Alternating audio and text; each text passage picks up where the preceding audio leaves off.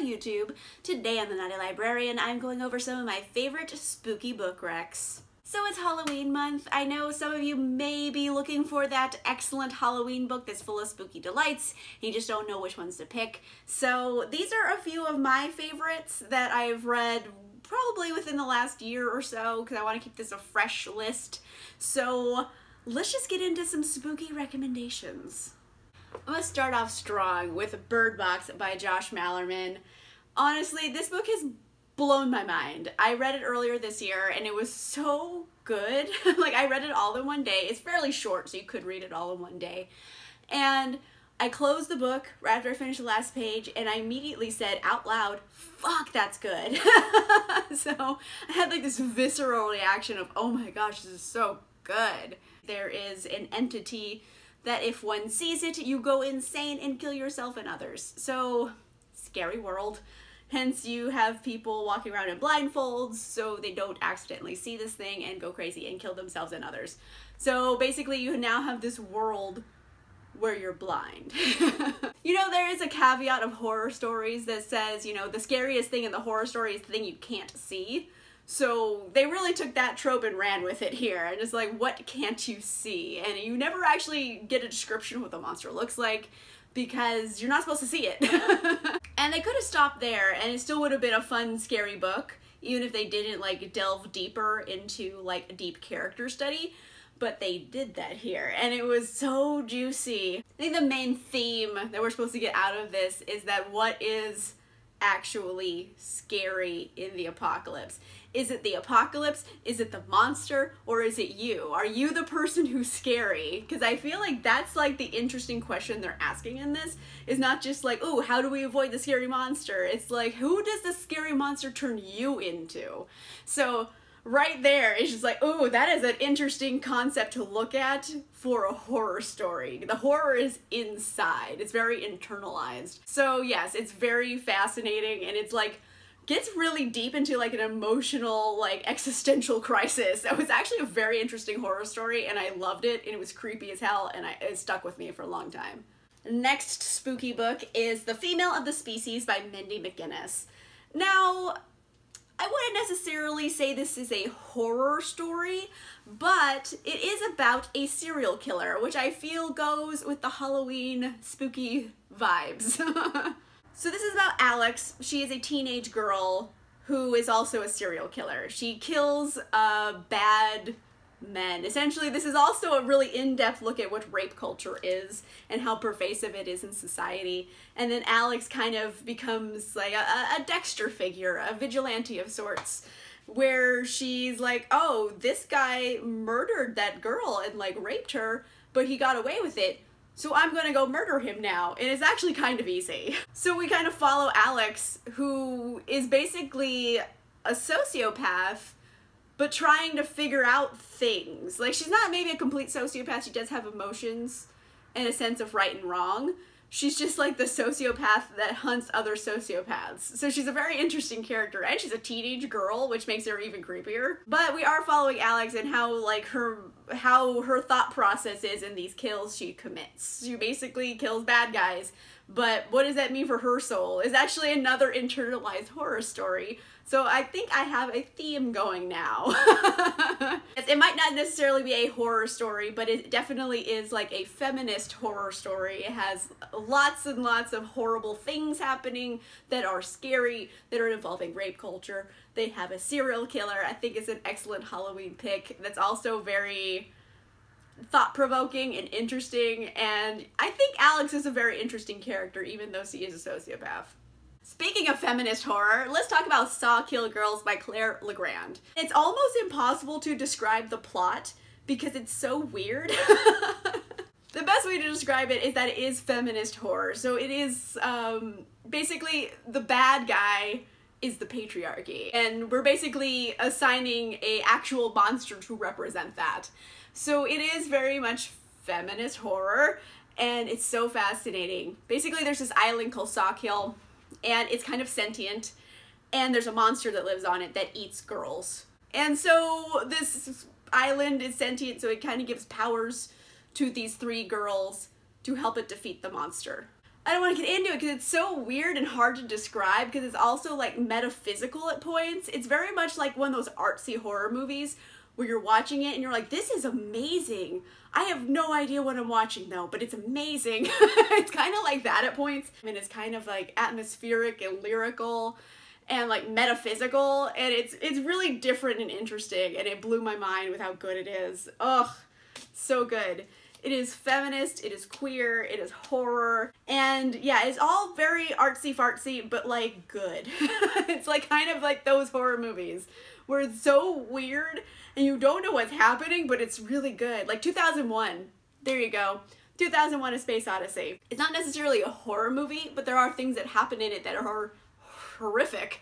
But like at the end of it, it's so open-ended and metaphysical and weird, and you're like, this is so weird, but it's amazing.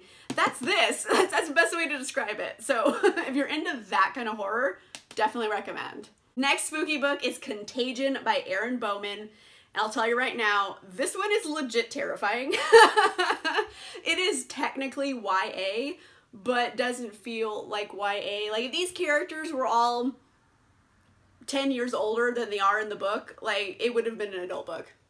Let's just say that. They're in the same situations as adult characters would have been in. And the best way to just sum up the book would be it's space zombies. There you go. Space zombies, guys. And it is terrifying space zombies. Oh my gosh. Like the level of horror in here that she pulls from every page is kind of impressive. I definitely was very impressed. I feel like though, I'll say this, there is a sequel to this called Immunity is a sequel, and here's the thing, I don't think it needs a sequel. Like I felt like this should have been a standalone book and I would have been happier with it because I haven't read the sequel yet because I'm like, I just want this to be a standalone, but that's for you to decide. Just in case you want more story, it is available to you. But yes, space zombies, genuinely terrifying horror movie tropes. Like you're trapped in an enclosed space. This is in space, you know, spaceships and stuff. You're trapped with zombies in a very small space, and you know they're like crawling up the vents and stuff, and you're like, ah, they're coming for me, and it's like it's very claustrophobic and horrifying and bloody and gory and like legit creepy and terrifying. So if you like are sensitive, I would say, to gore, like probably skip this one. But if you want like a good scary book that's like a good scary movie, honestly, like I'd recommend Contagion. Space zombies. Like I don't really need to say any more than that. Since I just took it to 11 with Contagion, I want to bring it back down a bit. So I have How to Hang a Witch by Adriana Mather. This one is much more a manageable level of spooky, I'd say. Not as scary as Contagion. So if you're sensitive to it, this one might be better for you. This is, you know, it's definitely YA, but I read it as an adult and I still enjoyed it. But it is for YA. Just go into that knowing this. But it's kind of dealing with the Salem witch trial, but in modern day times. So it's not like a reimagining of the Salem witch trials, it's a continuation of them. Witchcraft is real, and the witches that were killed in the trials were witches, and now their descendants are still here. And there's also ghosts, and like evil witches coming back and like possessing people, and all kinds of mayhem involving like the Salem witch trials. So you're starting off with the witch trials. This is already like horrible and scary. And then you're like taking it up to modern day and like how this repercussions of that is still affecting everybody. So it's definitely not as scary because it is for YA. So I would recommend it if you're kind of sensitive to scary things, because it does have ghosts and witches, and there is a lot of peril involving like being possessed by witches. So it does go there, but it's definitely for a younger audience. So you're not gonna have to like sleep with a light on at night. You'll be fine. But you know what? I did enjoy it. I had fun reading it. The main character, her name is Sam, and I genuinely liked her snark. She's a very snarky character. So if you want like a snarky heroine having to deal with witches, like this is the book for you. Definitely fun, but it is like lighter on the horror scale. Let's bring this back. We're gonna go back to classic horror, and for that I'm picking The Dark Descent of Elizabeth Frankenstein by Kiersten White. This is kind of a reimagining of the Frankenstein story, but told from the perspective of Elizabeth. In case you do not know the Frankenstein story, Elizabeth was Victor's childhood friend. They grew up together and they were engaged. And, you know, things didn't end well for Elizabeth in the original story, but this is kind of a reimagining of that. So in this story, we start off when they're children, and Elizabeth is like, you know, little orphan girl. And then this very wealthy family is like, oh, we need to find a companion for our creepy kid because he's a creep and we're scared of him. Hey, little girl, you're our son's best friend now. We own you. So it starts off already in, you know, questionable kind of evil, I would say, origins here. And then it doesn't get better from there because we all know Victor Frankenstein. Like, even if you haven't read Frankenstein, you know of the character. You can get a sense of who this character was. Megalomaniac, for example, is a good word to describe Victor. They took like the Victor from the book that could also have like sympathetic characteristics, and they put him in here and they're like, fuck sympathy. So I kind of enjoyed that because Victor, like, I don't think we're supposed to empathize with Victor. I think we're supposed to understand why he did what he did, but not forgive him, which is, I think we should have got out of Frankenstein, frankly. So this book kind of does that. Like, Victor is not a forgivable character in this, but we understand why he's doing what he's doing. So I think it corrects some things that may have been problems in the original text. But like I said, this focuses mainly on Elizabeth and her journey and how she is stuck with Victor, who is insane. And, like, his house is full of body parts, and she's like, the fuck, bro? Like, I need to hide all this because you're gonna go to prison. Like, I have to protect you. Even though you're a sociopath and you horrify me, it's still my job to protect you. So it's like this weird, damaged, codependent relationship they have. So it's like a lot of more psychological horror. I mean, there also is, you know, monsters in it because it's Frankenstein. But it's definitely a much more interesting take on it. It's a fresh take, I'll say that. And it's Kiersten White. I mean, she's incredible. I've read everything Kiersten White has ever written. They're all good. Like, I can't really pick one that I think is particularly bad. But yeah, this one's fun. It's actually really short. I think it's under 300 pages, I believe. Yeah, it's under 300 pages. You can read it real quick. And it's definitely really fun. It's technically YA, but I feel like it's fine for adult audiences. It's kind of like a crossover book, I'd say. Like, it's fine for YA, but I think adults would really like it too. And also, it's Frankenstein, you know, like, it's perfect for Halloween. It's classic horror. What would Halloween be without some good old vampires? So for my vampire pick, I am gonna say The Coldest Girl in Coldtown by Holly Black. This is kind of actually an interesting take on vampires because this is basically a world where everyone knows vampires exist. We all know. And so the world has dealt with this by inventing Coldtown. So essentially it is a town walled off and all the vampires live there.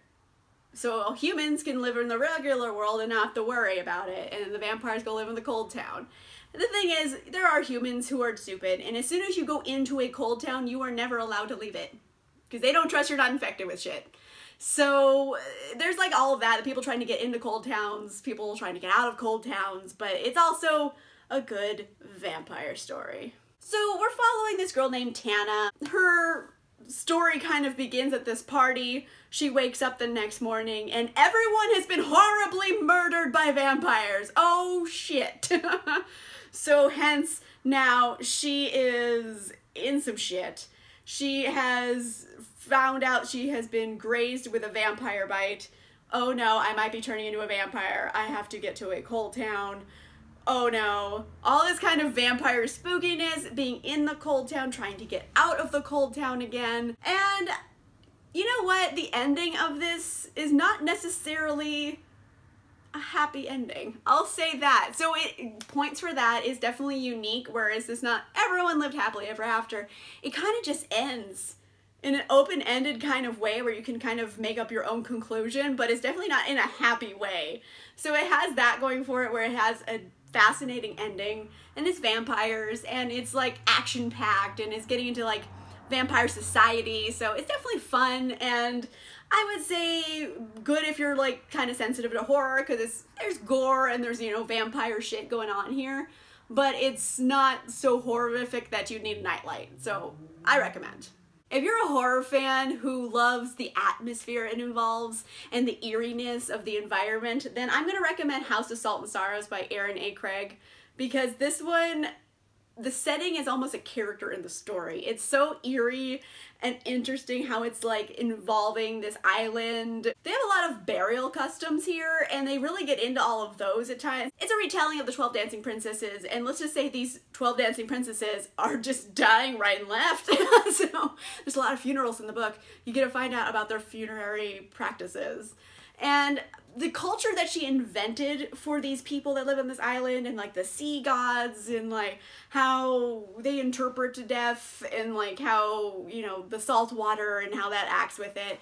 It's all very fascinating, and it's a very creepy, eerie place to be setting a, I don't know, I think it's a ghost story, the best way you can describe it. It has ghosts in it that are creepy. It also deals with madness, like, am I crazy or there actually are ghosts? I don't know which one. So that's like a lot of the horror here. It's in your head. So I kind of like those type of horror stories, I'm finding out. I like internalized horror. I learned something today. It's about madness and ghosts and just all over eeriness and curses and creepy factors. So it's definitely fun if you're like an atmospheric horror person. You want that creepy environment. This one is like aces for creepy environment. Is it the best book I've read this year? No, but it gets A+ for eeriness. Alright, so those are just a few spooky books for Halloween. I hope I've helped you pick something out for your perfect Halloween read. So if you're interested in any of these ones, let me know in the comments down below which one was your favorite pick of these books in particular.